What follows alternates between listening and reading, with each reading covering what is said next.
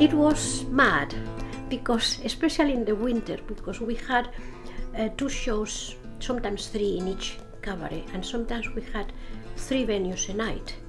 They were all very close to each other, but we had to put our coats in the shandos and run into Casa Antonio, and then again put the coats and very, very quickly go into the Costa Brava.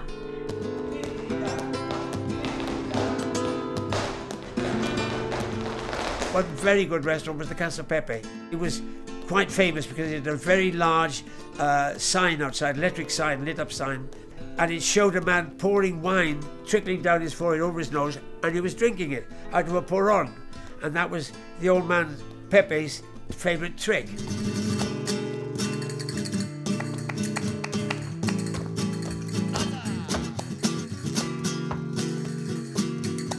The immigrants were the ones who started going to flamenco. Plus, of course, there were English people, which they used to go on holidays, and they love flamenco, so they used to come. So the public started developing the flavor for flamenco.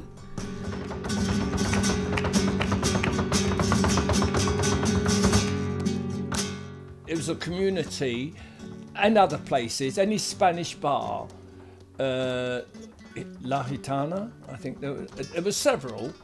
And of course, us being groupies, we would go there because we would get excited, you know, that we're going to see some Spanish dancers, like dancing in a little tiny floor.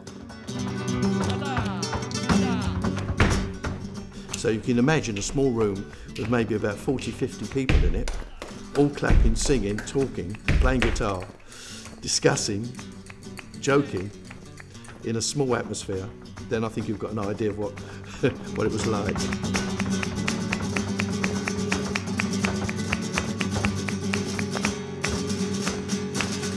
Y no encontrar la varita de tu cuerpo, de la tienes que pagar. Con esta maña, tú tienes una maña, cuando te riño da malo, cuando te riño da malo, guagua. Es que te quiero, yo la quería, yo tengo mi casa entero nuevo, yo tengo mi casa entero nuevo, yo tengo mi casa entero.